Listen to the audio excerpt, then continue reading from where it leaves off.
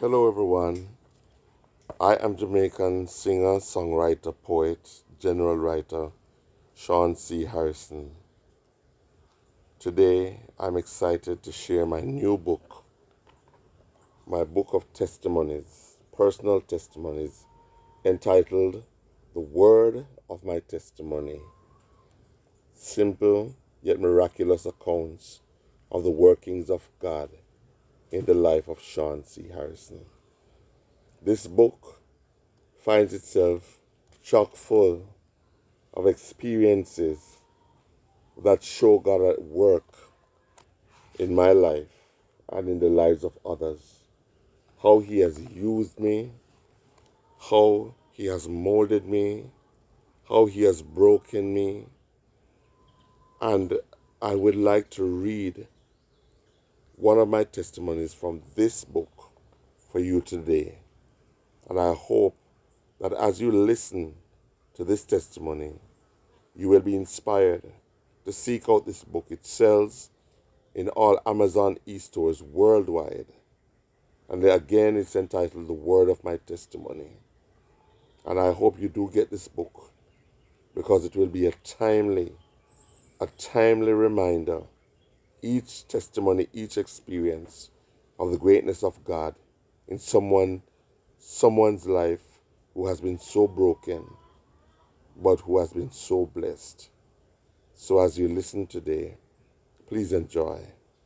Order your copies online, and I know that you will be greatly benefited. Thank you. The testimony I'm going to read today is of an actual experience that occurred in Morant Bay, St. Thomas, the town capital of my parish. And I just want you to know that all these experiences, all these things I document here, over 50 testimonies, some short, some long, some that will make you laugh, some that will make you cry, are all true, all real, all authentic. 6 bags of blessings. Finding God's workings in the small things takes eyes, ears, and hearts attuned to His leadings and spirits willing to give Him glory in every situation we find ourselves. Surely, it's not because I can consider myself a super kind of child of God why I see His workings in even the minute happenings. I choose to be led by His Spirit more often than not, and you can too. Here's how a week of my life became one of blessing to me and those I was moved to acknowledge as God presented opportunities that may have otherwise passed me by.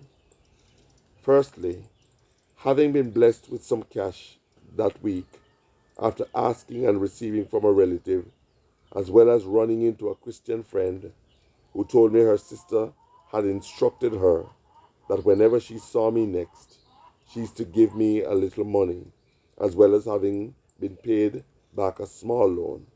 I was able to provide 3 little bags of food as tokens of gratitude to 3 ladies who had shown kindness in Morant Bay over time. One was a relative of mine who had fallen ill.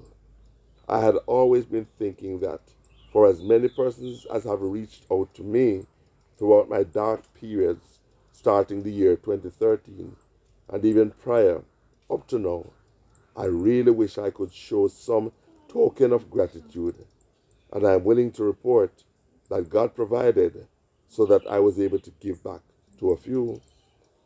It was no grand show of kindness, but for whatever I was able to put together for these 3 ladies, I am truly thankful I was at last allowed to return something, though not large in scope. The above constitutes the first 3 testimonies. Pretty simple, eh? But not so simple after all. When we think of the times within which we live, there are hardly resources around to do that kind of giving today. COVID-19 has snatched many jobs and livelihoods from persons affected, and most of us have little money to spread around. But I implore us all No matter how small your pocket, no matter how great your need, there is something we all can give. This is an example of the thought that counts. I know in my spirit the three ladies were pleased, and it was my express pleasure to have done this. You may wonder, where are the other two testimonies? Coming right up.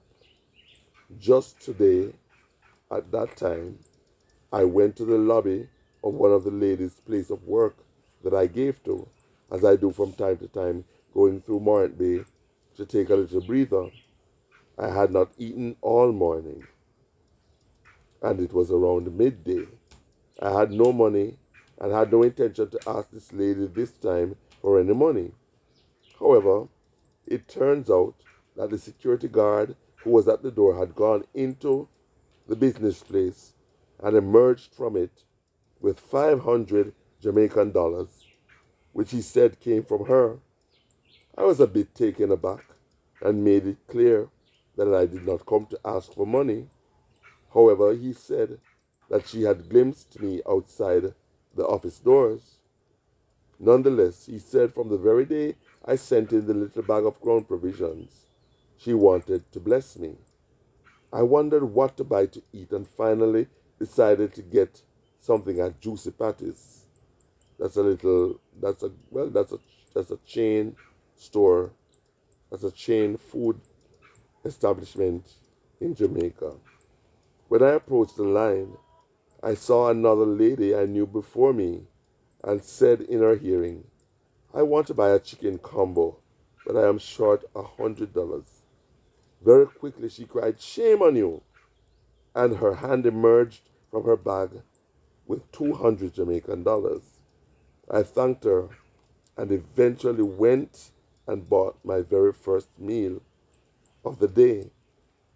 Having had 100 Jamaican dollars extra, I walked till I came to a naseberry vendor, which is a fruit that is also called sapodilla fruit, which is a fruit in Jamaica, and bought a small bag of them and went to Paul Boga Place, which was a little plaza where Marjan Pharmacy was housed.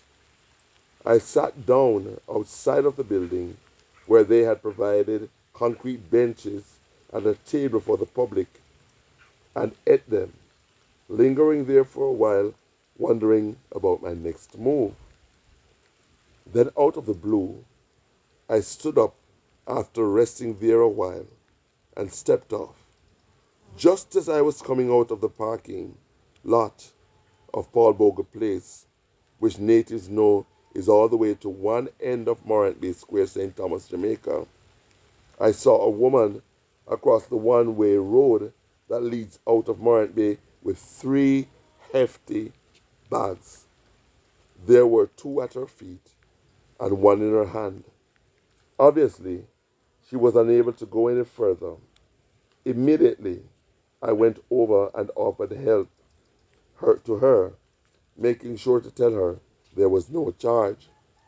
It turned out that she was going all the way to the Portland bus stop, Portland being the adjoining parish in the easternmost end of the island, which was on Hope Road, adjacent to and below Robbie's restaurant, all the way, and as I said before, the other end of Morant Bay. When I say the bags were heavy, I mean every word. Even my hands hurt carrying them. It was out of my way completely because I was leaving Morant Bay for the day. I only said to her, as I felt the weight walking with her, heaven help you, had I not come along. She acquiesced to my observation, and as we reached the minivan, I said to her, if someone in this time goes out of his or her way to help you like this, count it a blessing. I rested my hand on her shoulder. Give your testimony, was the last thing I said to her before stepping away. She said to me, I will, thank you. Friends, this week turned out to be an immense blessing, and I thank God for having made me experience the sheer pleasure of fulfilling the scripture that says, it is more blessed to give than to receive.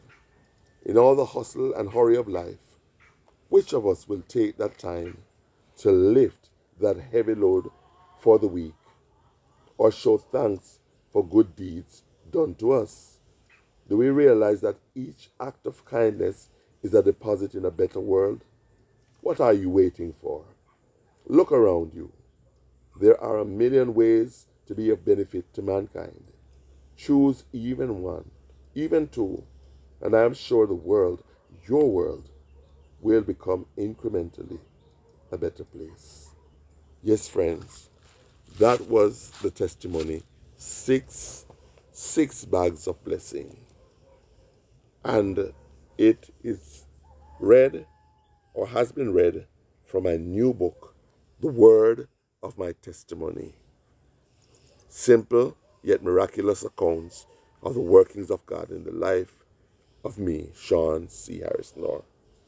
So, I would like you to know that it's a very good read. It's not too long, it's not too short. It's just right for your reading pleasure and for spending relaxing time imbibing wholesome, true experiences of a child of God who has learned to trust his Maker. And so can you today. Get the book, available in all Amazon e-stores and other e-stores worldwide. And I'm sure it will make your day, it will make your week, it will make your month, and it will make your life better as you learn to trust God more, as I have, in the little and the large things. Thank you so much for listening and for watching, and God bless you.